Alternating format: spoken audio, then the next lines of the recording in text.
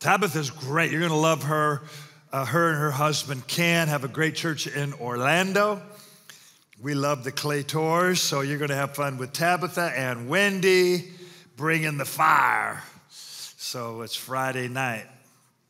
Brothers, we get to take care of the little ones. Not one amen? What the heck? Come on, brothers, where are you at? Where's all my men of God? Or you can come and help serve the ladies here for Fierce and Free. That would be fun too. Hey, let's pray for our world, right? Right now, the world is in chaos. However, we're not surprised because Jesus said in Matthew chapter 24 and verse 6 that there would be wars and rumors of wars, that there would be climate change, but that's not the end. He actually said this gospel must be preached to all the world, then the end will come. So we're in the midst of the wars, the rumors of wars, and all the chaos. And then sometimes people are trying to push you to pick a side. What side are you on? Are you on Russia or Ukraine? The answer is yes. I love Russian people. I love Ukrainian people. Yeah, but what about the politicians? Yes. I'm praying for them. What side are you on, Israel or Palestine? Yes, love Israel, love Palestinian people, praying. Now, I do have a biblical mandate. Psalm 122, verse 6, pray for the peace of Jerusalem. So, you got a word from God on that. But we also know God so loved the world. So what side are you on? Democrats or Republicans? Yes. Right? Stop thinking you got to be like the world and pick a side and march. What are we marching for? I don't know, but my friends are marching, so I'm marching. My professor said, not a clue. These people are marching, not a clue. Stop picking sides. Pick people. Pick God. Pick God's way. Pick God's love. Pick prayer. And let's believe, right? You listen to one news report on one channel, these are the bad people. Listen to another channel, those are the bad people. Stop. Don't be stupid. Pray. Let's believe. Lord, help our Russian friends. Come on, let's pray. Help our Russian friends. Help our people. Lord, help our Ukrainian friends. Help our Ukrainian people. Father, we pray for the peace of Jerusalem. We pray for Palestinians and others hurting, struggling, suffering. We pray for America, for our leaders, for our congressmen and governors. We pray for our people that they be healed from addictions and depressions and anxieties. Father, we pray that the word would prevail, that your word would reach our world in Jesus' name. And everybody said, amen. So let's keep a biblical world view, not a political worldview. Amen. All right, a few weeks back, Caleb and I started talking about the soul. So we're going to talk a little bit more about it today. I'm going to try to get you on the soul train.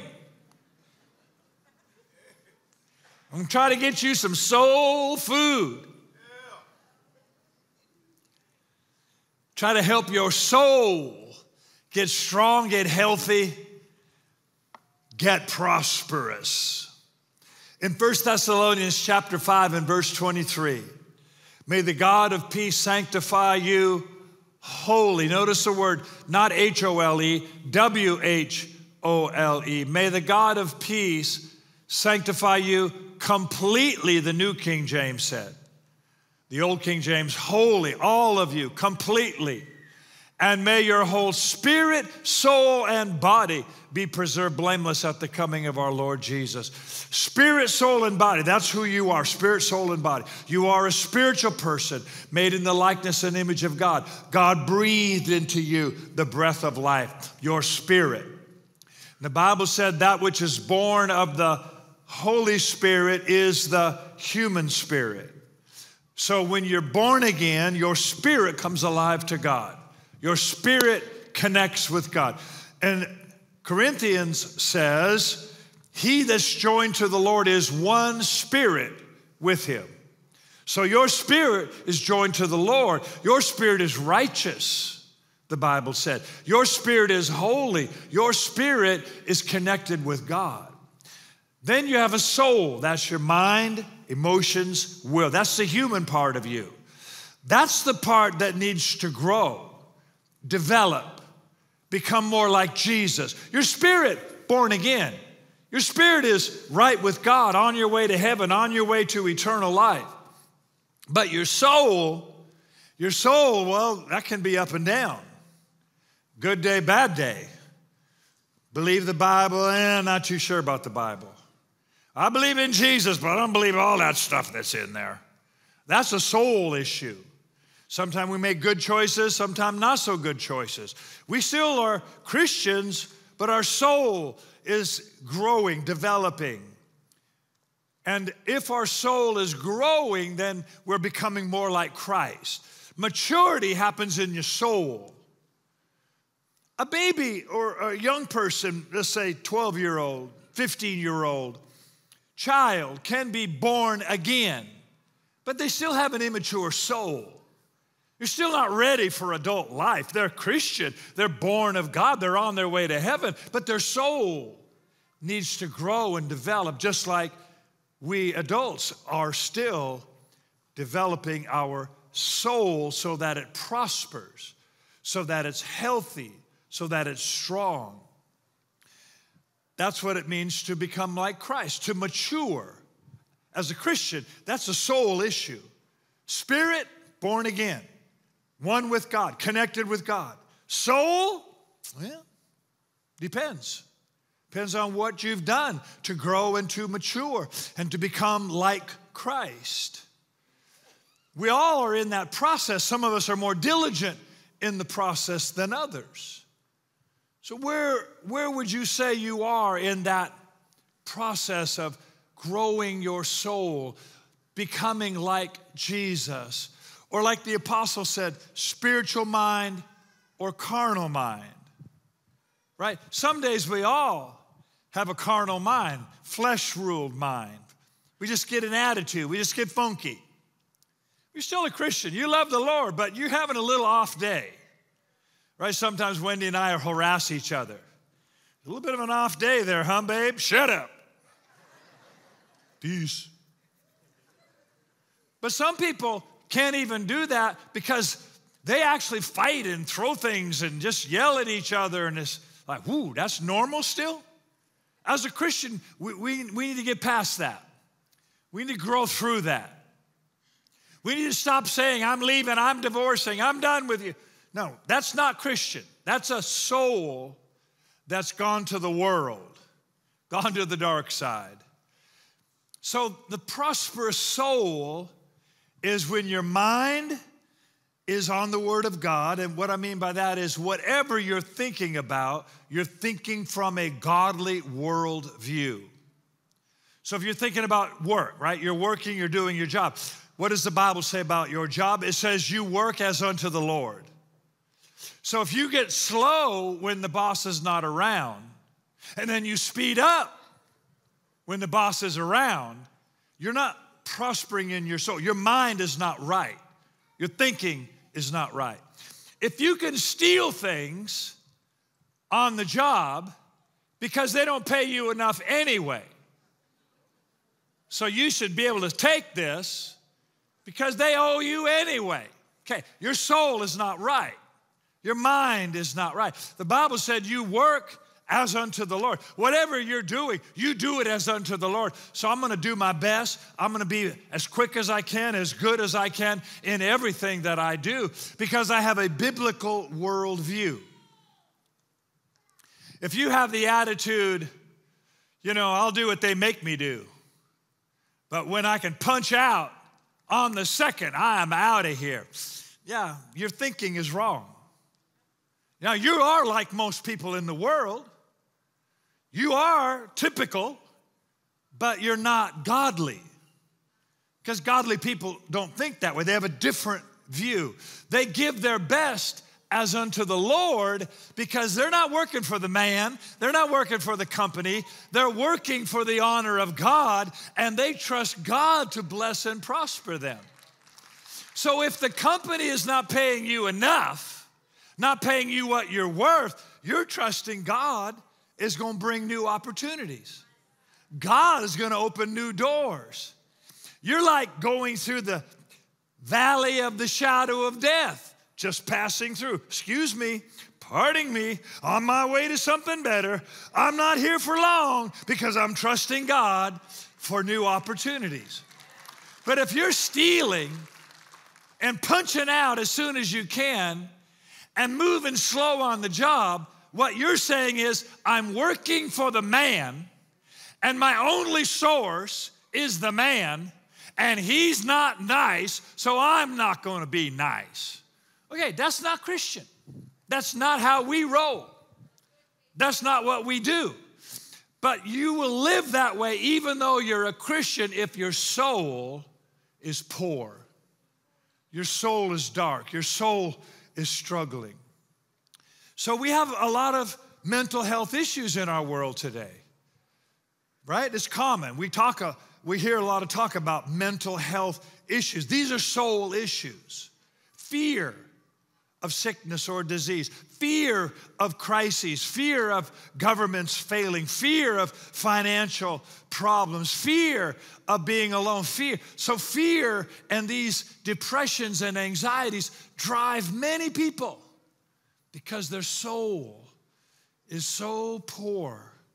Their soul is so weak. They're just trapped in these circumstances. Now, as Christians, we could be too.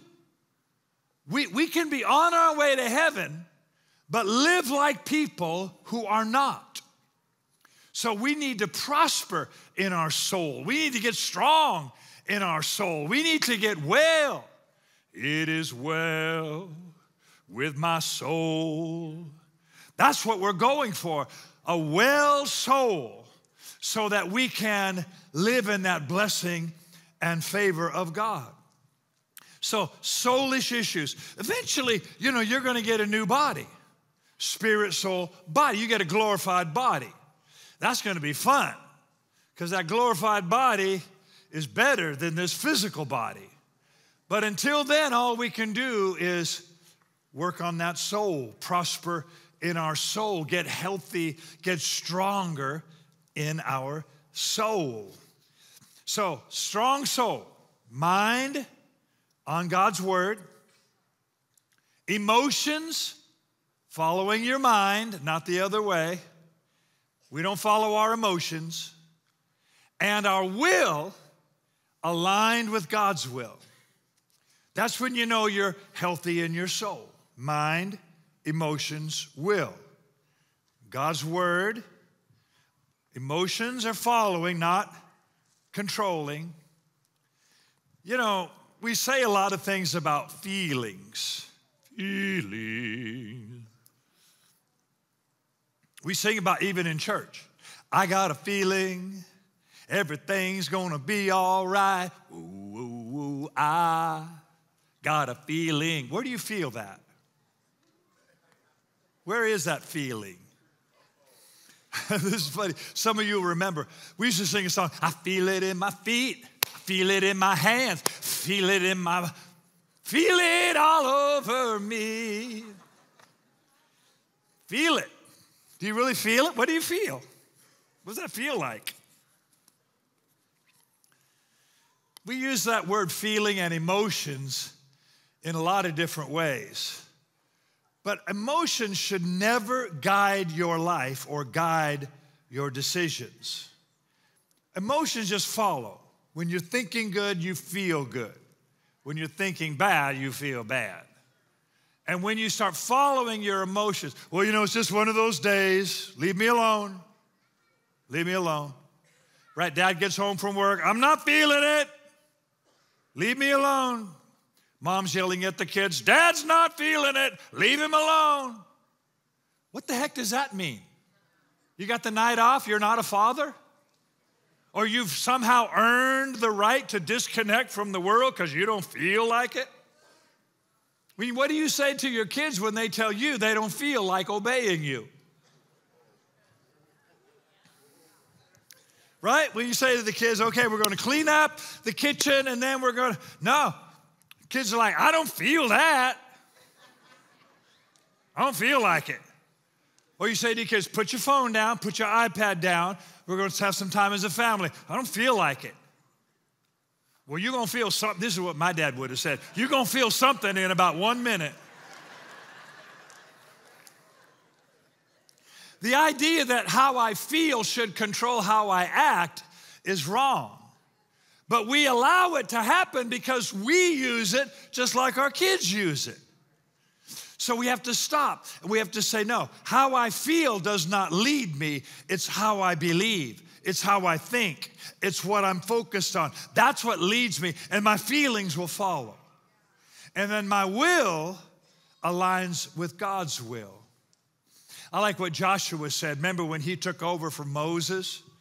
And the children of Israel were so rebellious, they always leaving God, denying God. Isn't it a sad thing that in Israel today, most people call themselves atheists? These are the people of God. People that God gave his word and his covenant to and saved them in how many different ways, and yet they still rebel against God, won't even believe in God. So that's another message. But Joshua's trying to lead the people of Israel, and Joshua says, okay, choose this day whom you're going to serve. The gods of your fathers and the Amorites and the world, or the God of Israel. But as for me and my house, we will serve the Lord. So, see, he's establishing his course with his will, not with his feelings. Well, I don't feel like going to the office because there's people there I don't like. Yeah, well, we don't care how you feel. Okay, I know I'm not a good pastor, but maybe I'm prophetic. You keep following your feelings, you're going to be alone and poor and sick.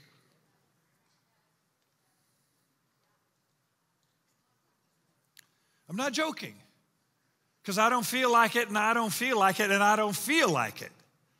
And pretty soon, no one's going to feel like being around you, and no one's going to feel like paying you, and no one's going to feel like helping you. So what are you left with? You cannot follow your feelings. Follow God. Follow God's word. Follow God's way, and cause your feelings to support that. And come to church to get built up, not just spiritually, but emotionally, so that your feelings follow God. But if you act like a child, I don't feel like it, you're going to lose your marriage. You're going to lose your health because you don't feel like eating quality food and disciplining your life to walk and to exercise and to be healthy. I don't feel like, nobody feels like, I never feel like it. I feel like eating Cheetos and drinking Coca-Cola. But I don't do it because it's not healthy. I don't feel like talking to Wendy for an hour every day. You know, we have our little plan where we sit and we chat, and it's about an hour a day. Sometimes it's a half hour here and a half hour there, but we talk every day. But I don't feel like it. I already know what she's going to say. I've heard it before. 45 years. Come on, what's she going to say that I haven't heard? However, I know that if we don't love communicate, commune, share, be open, listen, pay attention. We're not going to be together in the next years because we'll drift apart like so many have. And then when we get divorced, we'll say we were incompatible. No, you did what you felt like doing and you lost your marriage. Stop following your feelings. Follow God, follow God's word, follow God's way, and make your feelings obey. Make your feelings submit. And don't live in your emotions. Some of you have convinced yourself you have emotions that nobody else has. And here's what you say. Okay, I'm not talking about you, but I'm talking about you. You say, I got to do what I feel. What? Nobody has to do what they feel. You got to do what God calls you to do. You got to do what God teaches you to do. If you're a child, you do what your parents direct you to do. Nobody has to do what they feel. It's some kind of a belief or an idea that's not good. It doesn't work. It produces isolation, separation, unhealthy relationships, and eventually a worldview that will destroy you. You know, there's days when I feel scared for people in my family who maybe are facing sickness and disease. Or maybe someone close to me who I know is going through a marriage struggle. I feel worried. I feel anxiety about it. But what I say is, Father, I pray your hand is upon them. I pray your healing is working in them. I pray your restoration is bringing them together. I pray that your divine power is working in their marriage. If I do what I feel, it'd be like, oh man, they're gonna get divorced. I can see it coming. I got a feeling it's gonna be bad. That's what our world does. And what do they get? Divorce and disaster, pain and problems. No, get your mind, your emotions, your will aligned with God. Get your soul strong. Get your soul. When my mind goes a little bit off, get back to the Word. You know, the Bible said if you will meditate in His Word day and night, you'll be like a tree planted by rivers of water. You'll bring forth fruit in season. Whatever you do shall prosper. But if you're tripping on old friends' television show, crazy things you've picked up off the internet, and bad news from the world, you're not going to prosper, right? So you've got to get your mind, emotions, and will lined up. So when your soul prospers, now, you start prospering in all things. The scripture says you prosper in all things. Let me show you. 3 John verse 2. 3 John, little John, in the back of your Bible. 3 John verse 2. Here it is. Right there on the screen. Coming to a theater near you. I believe. Lord, I believe.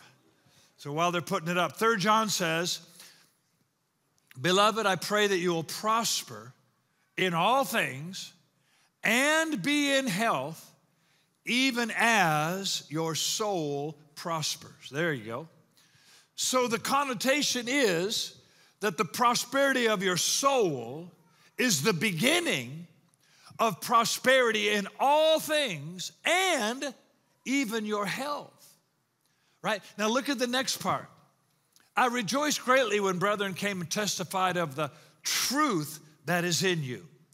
I have no greater joy than to hear that my children walk in truth. What is truth? Truth is God's word, right? You're sanctified by the truth. God's word is truth. So when your mind, emotions, and will follow God's word, God's ways, you prosper in your soul. You start seeing it in your marriage. It starts working in your finance. It's working in your relationships. It's working in your parenting. You start prospering in all things. Now, it doesn't mean you never have a challenge. It just means you just keep winning. You keep overcoming. You keep getting better. You beat the cancer. You get the better job. You get the new contract. You get the new opportunity. You just keep winning. All we do is win, win, win, win, win. No matter what. It's in the Bible. Or it's a rapper. I can't remember which. Maybe it's a rapper.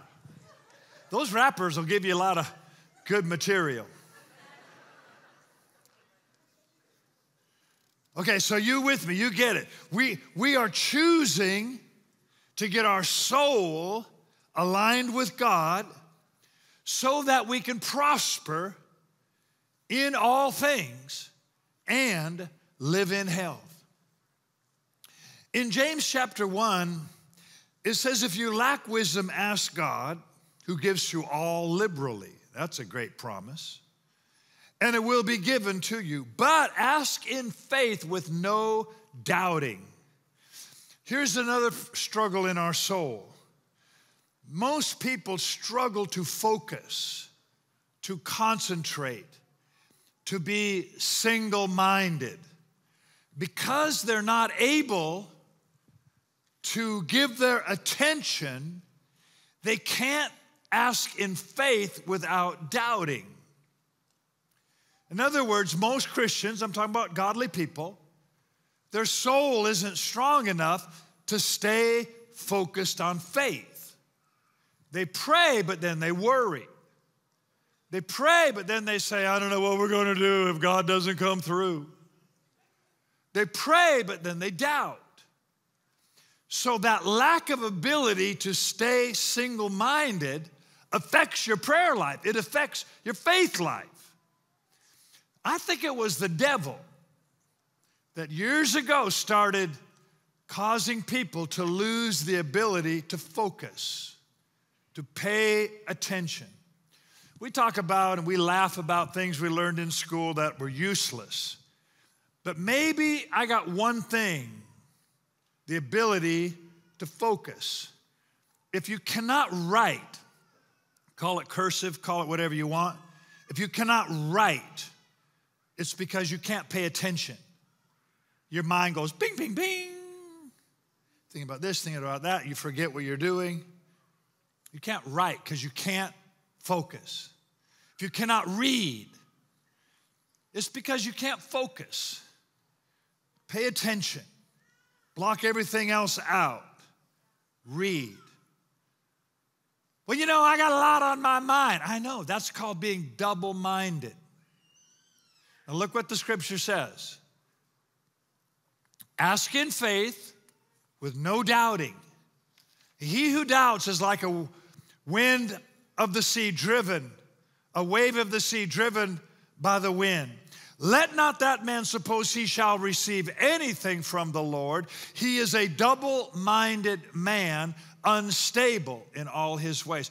So we have a culture of people who are unstable because their attention span is like 10 seconds.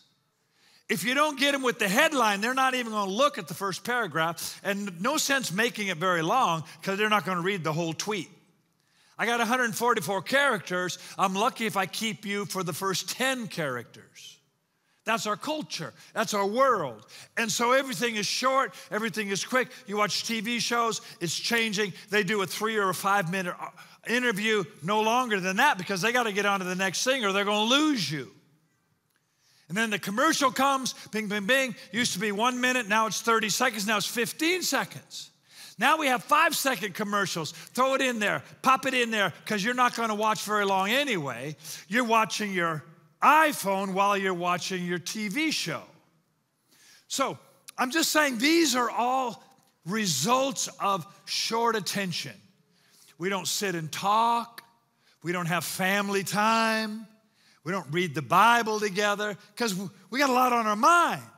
We got places to go, things to do in our mind. But the Bible said if you cannot ask in faith with no doubting, you will receive nothing from the Lord because you're double-minded.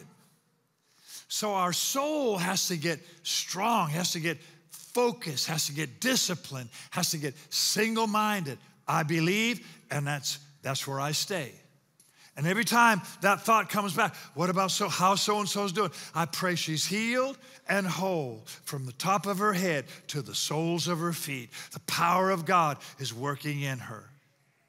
But Pastor, what if I'm scared? I believe the promise of God. Jesus died on a cross, bore our sickness, carried our sin. With his stripes, we are healed. Got to get focused. But Pastor, what if I feel? Yeah, my feelings are going to have to line up with what I believe and what God says, because my soul is strong in the Lord. It is well with my soul. And sometimes through tears, you're saying, I believe in the name of Jesus. Sometimes when you see crises and challenges and difficulties, you say, Father, heal, help, restore, bring them back together in the name of Jesus. I'm going to stay right there. No matter what my feelings are doing, no matter what the world is saying, I'm going to get focused, single-minded. If you don't get there, your soul is never whole. The Bible speaks of people with a double heart. One heart that trusts God, one heart that's in the world. Double-minded is double-hearted. And it's the whole heart that receives from God. I worship with my whole heart. Maybe you've never gotten there because you've always been kind of holding back a little bit. Have you done anything with your whole heart? Have you? Think about it. What have you ever done with your whole heart? Were you ever all into maybe a class or a program in school? You wanted to play your instrument. You wanted to be on that sporting team. Yesterday I watched the All Blacks from New Zealand play the Springboks from South Africa. You know I'm South African, so I was for the Springboks. And because of my faith, they won. It was a rugby match. It was a World Cup rugby. I know most of you never heard of it because we don't do rugby in America. But it was the World Cup rugby. And if you watch those guys play, they don't have helmets or pads, so you can just see the sweat, the dirt, the grit, the blood, you just see it all over. And they are all in. They play with all their heart. And then they lined up after the game, and the Kiwis got their consolation prize, and the South Africans got their gold medals from the president of the country. And you could just, man, they had given their life to be professional rugby players. And you get that sense when you talk or hear athletes talk. What have you ever done with that much passion, with that much commitment, with all your heart? Do you love God? Do you worship God like that? Do you trust God like that? Do you ask God to work in your family, in your marriage, in your children? Right? That all in. That's where your soul now is getting strong. You're starting to feel it. You're starting to get it. You're starting to realize, I will prosper and be in health when my soul prospers. Commit to it. Right? We tell athletes, you got to commit to the shot. You got to commit to the play. Can't be out there second guessing, thinking about, wondering, wavering. And that's what God said to us. You got to get single-minded, because the double-minded man is unstable in all his ways. So I know there's a lot of places you can go to church and they're much more relaxed. Just love the Lord and you'll be fine. We're all going to heaven, praise the Lord. But I think you come here because you want to see what your life could be when God is prospering every part of your life. And that's what I want for you. I want you to prosper in all things. If getting to heaven was your only goal, you can go there today. Right? We'll have water baptism. We'll just hold you down till there's no more bubbles. Right? I'll just get my friend Slava, and we'll have baptism, and we can hold you down. Oh yeah, it won't take long. You're in heaven. Right? You got that husband, you're tired of dealing with it. It's like, hold him down. Praise the Lord. Another one went to heaven. Woo! Is that all you want, to get to heaven? What about get to heaven and hear, well done, good and faithful servant? Let's do that too. What about a wife that loves and respects you and a husband who worships you? What about children who say, thank you, Father, that I was born in this house. Thank you, God, that you blessed my family. What about a company that hires people and pays people and they are glad to be around you? There's so much more than getting to heaven. We can get you to heaven today. But you will prosper in all things when your soul prospers, when your mind, your emotions, your will are lined up with God's will. Look at Philippians chapter 4, verse 8. Let's see if we can get that scripture up there. Philippians 4 and 8. Whatsoever things are true, noble, just, pure, lovely, good report, virtue, praiseworthy. Meditate on these things. All right, now, I doubt if you're going to find any of those things in the evening news or your Twitter feed or your Instagram line. Probably not much of that stuff in there. Maybe some. So you and I have to choose where we're going to focus, what we're going to pay attention to, because the Bible said if it's true, noble, just, fix your mind on those things. Amplified Bible, fix your mind on those things. If it's just the world arguing, angry, frustrated, worried, fearful, yeah, I'm not going to focus on that. Not going to listen. Oh, but they're a Christian reporter. Yeah, don't care. It's not my thing. I'm fixing my mind on things that will lift me, heal me, help me. Pastor Tree, you burying your head in the sand? Are you kidding me? I don't need anybody to tell me there will be wars and rumors of wars, because the Lord already told me. I don't need someone to tell me politicians are corrupt. Hello. You forget, Jesus taught us how to live while he was in the Roman Empire. These are the worst of the worst. These are corrupt individuals morally, politically, in every way. And Jesus did not spend any time teaching us about Rome or government. He taught us how to live knowing that that's what would be happening in our world.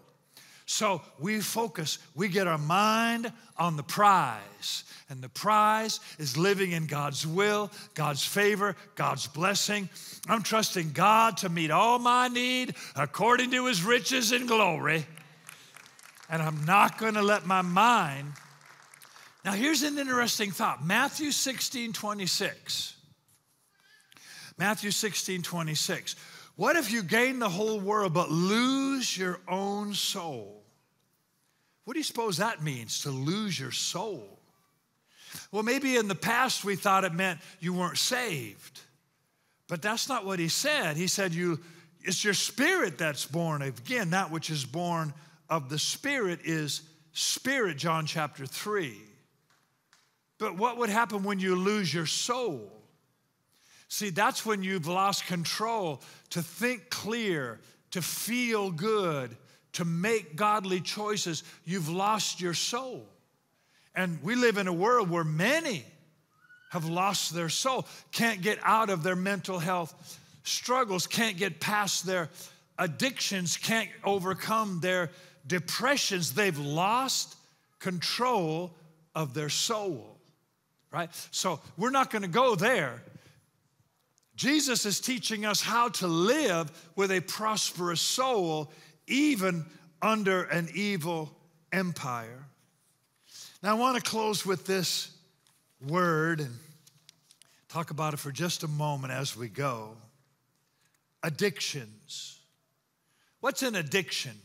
Well, we assume an addiction is bad because it brings up negative connotations. We're addicted to alcohol, or we're addicted to drugs. We're addicted to pornography. We have addiction. So those are habits that we don't seem to be able to overcome. We're struggling to stop it because the addiction is not good for us. But what if we got addicted to reading our Bible? What if we got addicted to sitting with our spouse and talking and sharing and communicating? What if we got addicted to walking every day? I can't help it. I got to go for a walk. I'm trying to sit here and watch TV, but I can't stop. What if you got addicted to being healthy? Right? I think as a younger person, I was addicted to Coke and Cheetos because my go-to diet. You know, when you're not sure what to eat, I would go buy a bag of Cheetos and a bottle of Coke. Right? So I think Cheetos are addictive. You know what I'm saying? What's addictive to you? We don't want to say it out loud in church. Right? But it's a mindset, isn't it? It's just a mentality. Cheetos, I don't know, maybe they are addictive, but I know that it was in my head more than anything. And one day where I said, you know what, I want to be healthy. I want to eat healthy food. I want to live long. I want to be here for the grandkids, the great-grandkids, and the great-great-grandkids. So I got to change. Now my soul begins to prosper. My body begins to prosper. Right? When I change the addiction or the addictive behavior, everything changed. Now I did the same thing with drugs. When you first start drinking, partying, using drugs, it's like a Friday night thing, right? Okay, I'm talking to you that know. If you don't know, it's all right. Just look like you know. People will think you're cool. But a lot of you do know because you've been there, or maybe you're still there. Friday night, you're like, hey, Friday night, woo! You want to party? Call up your friend. Friday night, woo! Friend texts you back, yo, Friday night. Right? And you just drink and you just party and you're smoking and you're taking, maybe hit some speed so you can step a little bit later. Hey! Woo! And then, seems like it should be Friday and Saturday. Because, I mean, while we're here, might as well stay. Let's go. Keep it going. Friday, Saturday. And then Sunday, who cares about Sunday night? Because you're not doing anything Sunday night. It's not like you're going to church or something. Hey. So now it's Friday, Saturday, Sunday, and then pretty soon, you know, Monday Night Football, you got to have a few beers and party with the guys. So now it's Monday, and there is Thursday Night Football. Might as well keep it going Tuesday, Wednesday. For Thursday night, pretty soon it's every night. You got to have a joint to take the edge off, and you need a drink just to get through the hangover. And then pretty soon it's lunchtime because, you know, the company will pay for the cocktails, which, by the way, I've never understood. Why are you drinking a cock's tail? Funny things we do in the world. And then pretty soon, if I'm starting at lunchtime, I might as well start before I get to work because that'll take a little of that edge off and I'll be able to function a little bit better. And brothers and sisters, before I got saved, I literally would not get out of bed before I would reach down, pull out my little box, get a syringe and some drugs, take a shot, and then put my feet on the floor. Now you wonder how people get to those addictive conditions with various things. Alcohol or drugs is just, we know that's bad, but it could be the pornography. It could be just the negativity of our world. It could be the worry and the complaining and the depression. It could be the anger and the frustration. we just get stuck in these addictions. And it might go from once in a while, but it soon becomes all the time. And the thing with worldly addictions is they always have a hangover. They have a negative result. Godly addictions, I'm going to read his word every day. I'm going to worship every day. I'm going to play godly music and lift up my voice to the Lord, even when I'm not in church. I love being with the little ones. I take the little ones home today from church. I'll have 4 of them in the car with me. And we'll have praise and worship music playing. And I love just to watch the little ones, the 2-year-old. Hallelujah. He thinks he's his mother. Hallelujah. But whatever you give yourself to can become an addiction. In 1 Corinthians 16:15, Stephanus and his family became addicted to the ministry of the saints. It became their addiction to serve people, to help people, to make a difference in people's lives. And look at how the Bible said it. 1 Corinthians 16:15, they have addicted themselves. I'm reading the old King James Bible. They have addicted themselves to the ministry of the saints. What addiction do you have? Are you addicted to serving? Are you addicted to being a happy person? Are you addicted to giving and helping others? Are you addicted to living a healthy lifestyle? You're addicted to working out or doing your walk or whatever you do. Let's grow those addictions. And when the enemy brings the negative things, you say, no, I'm already addicted to something else. I already got something else going. I'm already on my way to another destination. I'm already living on a higher level. Hey, there was a day when I wouldn't get out of bed without getting high. But I can tell you, I'm close to 50 years now, and I'm not thinking, I wonder if I could smoke a joint before that third service. Because those third service people are quiet. Ain't nothing happening up in there. I've already done 2 services. I'm just gonna smoke a little joint and they'll think I have a greater anointing. Isn't that crazy? You think I'm real crazy right now. That's how you think about going to work. I'm gonna drink a beer, I'm gonna smoke a little. I'll do better on the job. If I did that, you'd think I had lost my freaking mind. Well, guess what? I think you have lost your freaking mind. Why? Because your soul is thinking the drug, the alcohol, or whatever it is going to make me better. And it never does. It never does. So let's get addicted to the things of God. Let's get addicted to prayer. Let's get addicted to speaking in other tongues. Let's get addicted to reading our Bible. Let's get addicted to being sweet to our spouse. Let's get addicted to being kind and loving. I just can't help it. I want to be mad at you, but I just think I'm going to love you. Come on, let's create some new addictions, right? Okay, I'm out of time. Close your eyes. We're going to pray before we go.